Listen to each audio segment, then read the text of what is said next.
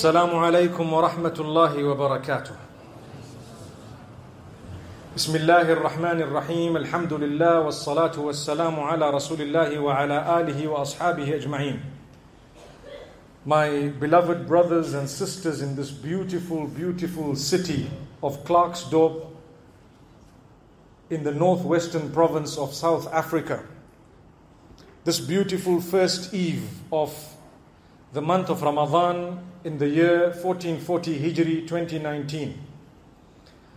It is indeed a virtue and a fadl of Allah.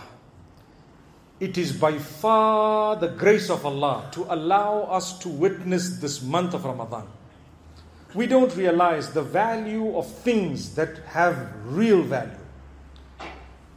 Shaitan happens to dangle the carrot throughout the year regarding material items. So for us, things of value are things that are flashy. But when it comes to the month of Ramadan, Shaitan is tied. So it is only the shayateen within ourselves that happen to make us at times forget the reality. But because of the blessedness of this month, we immediately feel the spirituality. I spent an entire month of Ramadan in this beautiful city in the year 2005. The same masjid. I led Taraweeh for the entire month and I delivered lectures entitled Reasons of Revelation from verses of the Quran.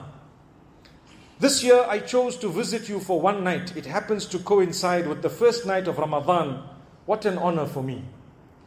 Brothers from this community, since the year 2005, every year, no matter where I was, for as long as it was within South Africa, they made an effort which was not farad, it was not even a sunnah, but it was out of the love that we had for one another. They made an effort to visit for a night or two, no matter where I was. I decided it's about time for me to make that effort to visit you as a community. May Allah accept it. I have absolutely fallen in love with all the places I have visited because I've made family in every society and community from my beloved brethren who happen to be within these communities. I think it is because it was within the month of Ramadan. It is the month of love. It is the month of love. The love of Allah. My brothers and sisters, you want to taste the sweetness of Ramadan. Take out the hate from your heart and replace it with love. It is the month of the love of Allah, the mercy of Allah, the month of introspection, which means to look within you, your own faults, your weaknesses, the sinful from amongst us, and we are all sinful, should be weeping in the month of Ramadan, trying to earn the pleasure of Allah. قُلْ بِفَضْلِ اللَّهِ وَبِرَحْمَتِهِ فَبِذَلِكَ فَلْيَفْرَحُوا هُوَ خَيْرٌ مِّمَّا يَجْمَعُونَ. Should we tell you something that is better than what you are gathering, your money and all of that you are gathering? Do you want to know something that is better than all of that? The virtue of Allah and His mercy, better than everything, subhanallah. That is what should make you happy. When Allah says there is a day of mercy, get excited. When Allah says there is a month of mercy, get excited.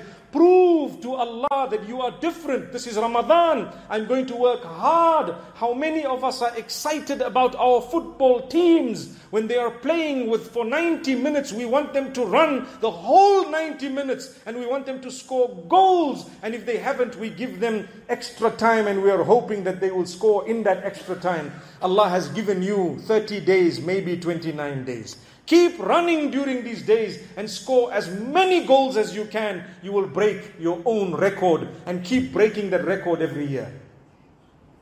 This is the month of Ramadan. It is the month of love. It is the month of resolving your family disputes. Do you know that? Why did Allah keep a brother and a sister for you? In order that you help them, you reach out to them, you solve your problems with them. Subhanallah, it's not easy. But you have to. It's the month of solving problems.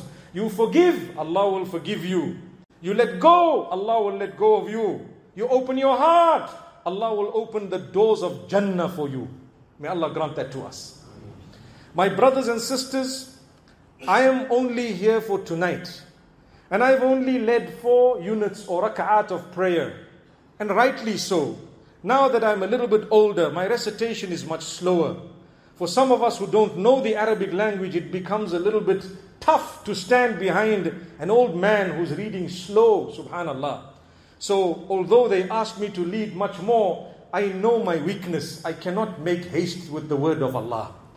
Because I know its meaning. I need to read in the same way I want to read on the Day of Judgment.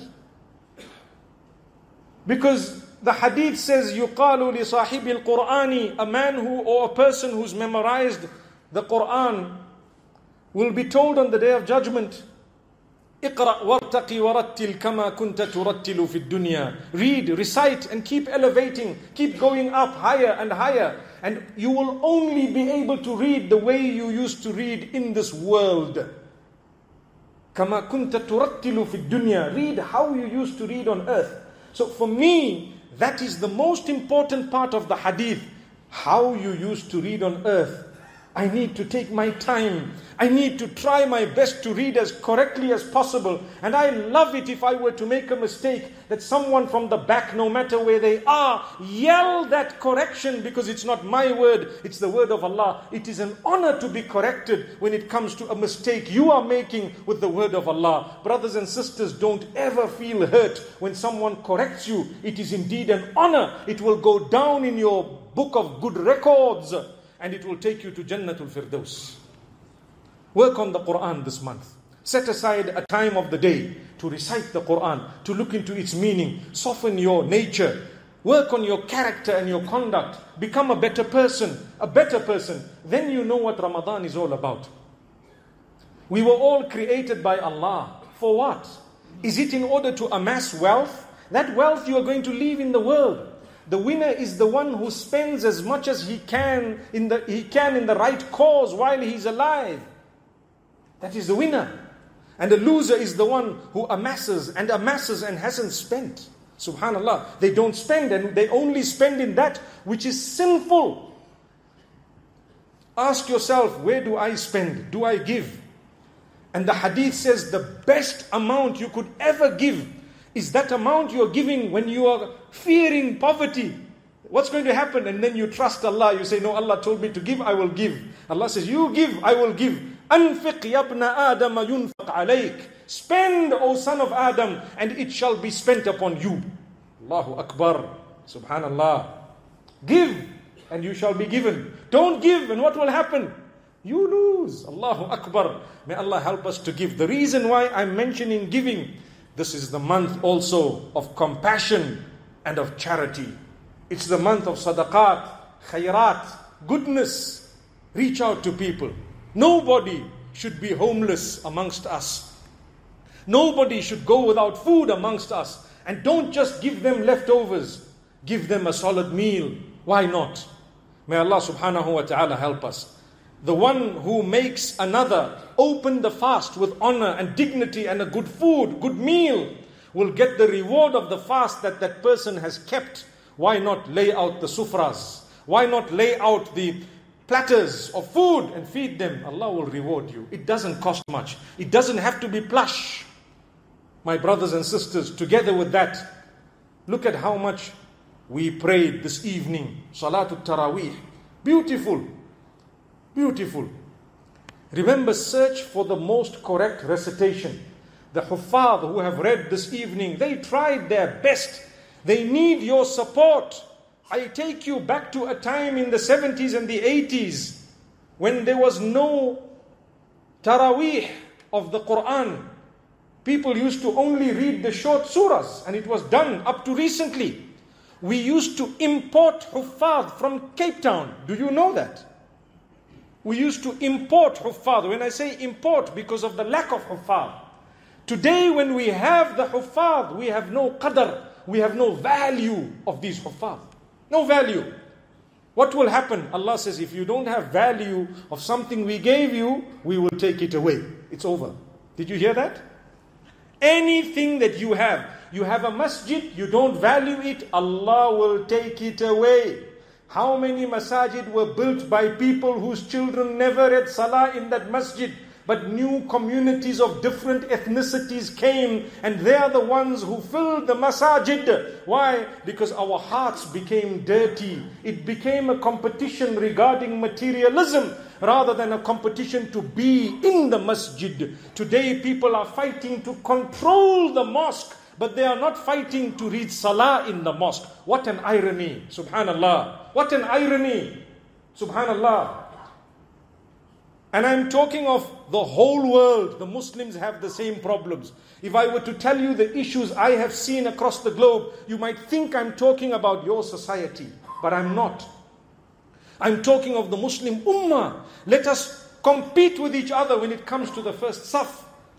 لو يعلم الناس ما في النداء والصف الأول ثم لم يجدوا إلا أن يستهموا عليه لاستهموا ولو يعلمون ما في التهجير لاستبقوا إليه ولو يعلمون ما في العتمة والصبح لأتوهما ولو حبوا.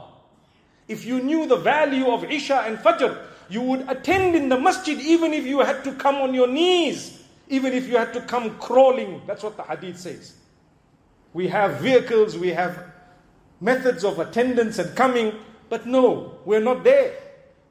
The hadith says if you knew the value of the first saf and the value of calling out the adhan, you would have to draw lots.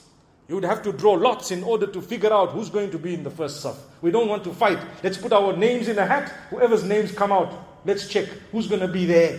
That's what the hadith says would happen. But with us, we're not really too keen.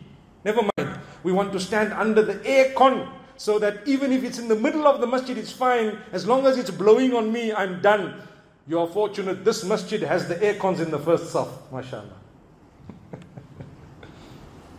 So my brothers and sisters, I encourage you strongly to increase your connection with the people of knowledge. Because if you don't, Allah will take them away. The hadith says it loud and clear. إن الله تعالى لا يقبض العلم انتزاعا ينتزعه من الناس ولكن يقبضه بموت العلماء حتى إذا لم يبق عالما اتخذ الناس رؤساء جهالا فسئلوا فأفتوا بغير علم فضلوا وأضلوا. Subhanallah. Allah will not snatch away the knowledge just like that. He will cause the death of the ulama one by one. Then people will consider ignorant people as the leaders of community. Who will be the leaders of community?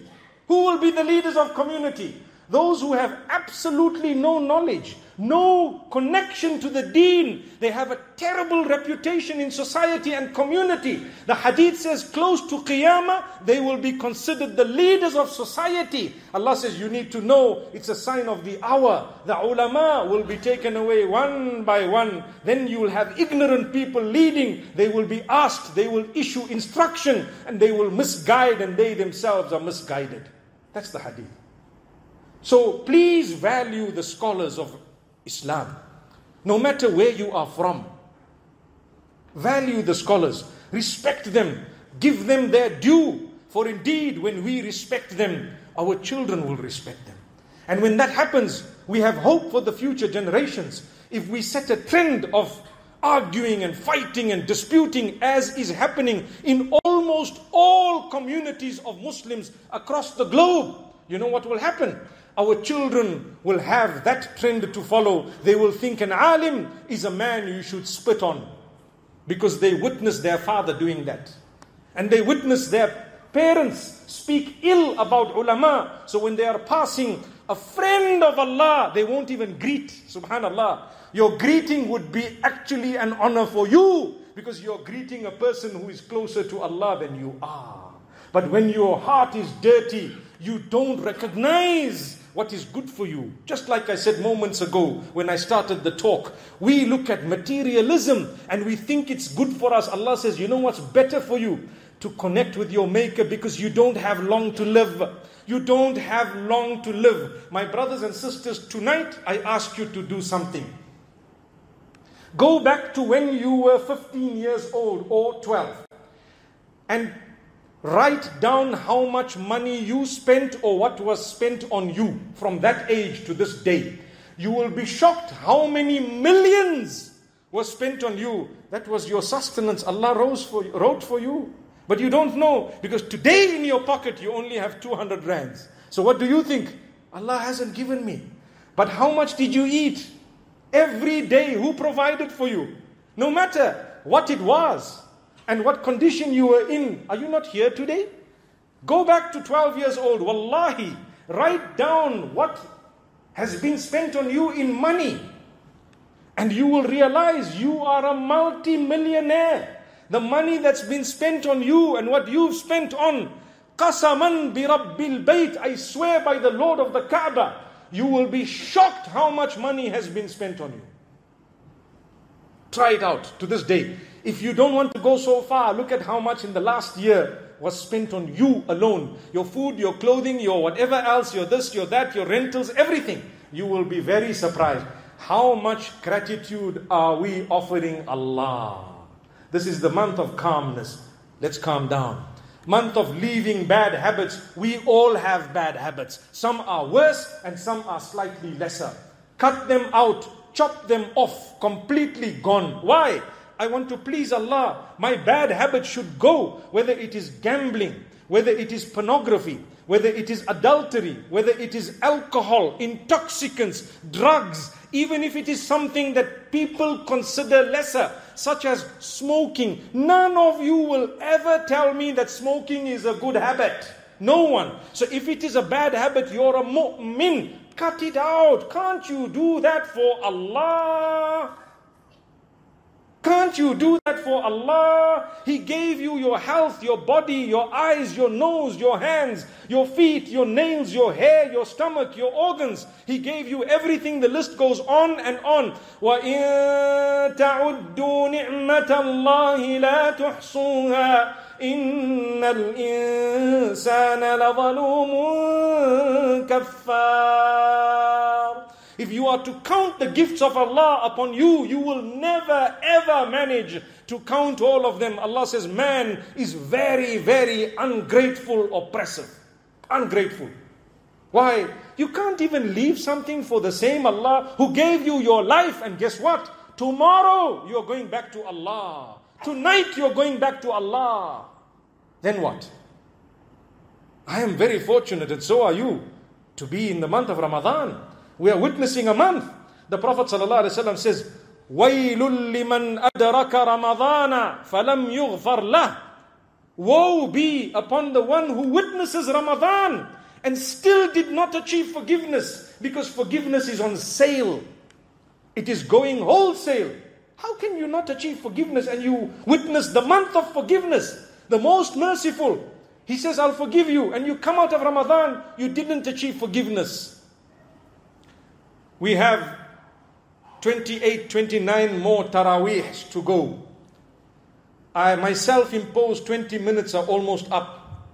But I want to end by telling you one thing, my beloved brothers and sisters. Increase the love in your heart. Increase the love.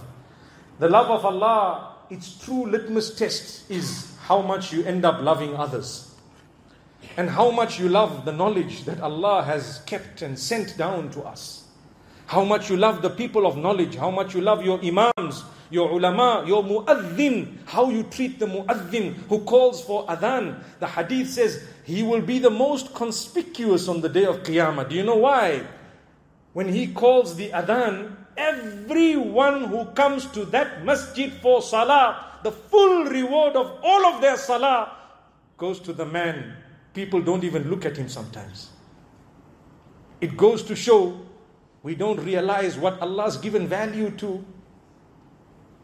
So that last point I want to say, when you come out of Ramadan, if Allah allows you and I to witness the last day, make sure your life has changed.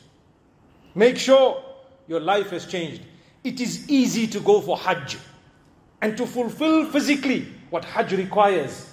But to know whether your Hajj was truly, wholly accepted is not so difficult. You just have to look at whether your life changed when you came back or you remain the same person. The same applies to Ramadan. If you are the same person who went in and came out, with your bad habits, with your ills, then you have definitely lost. May Allah subhanahu wa ta'ala grant us success. May Allah bless every one of you. May Allah help you all in whatever problems you are going through, your difficulties, your situations. May Allah soften your hearts, and may He soften the hearts of those whose hearts have hardened against you and I, and against the deen of Allah. Soften your hearts, become the best of people. A true sign of piety is when a person is loved by people, when a person reaches out to people with that love. You are kind to everyone, you don't hurt a fly. Your janazah will go with 30,000-40,000 people. But when you've harmed everyone, people will say, that man died, good riddance, we are not going to his janazah. May that never happen to us. Wouldn't we like people after we pass away to at least pray for us? If that is the case, pray to Allah and treat people with respect. Your community is one community. Build it, don't destroy it.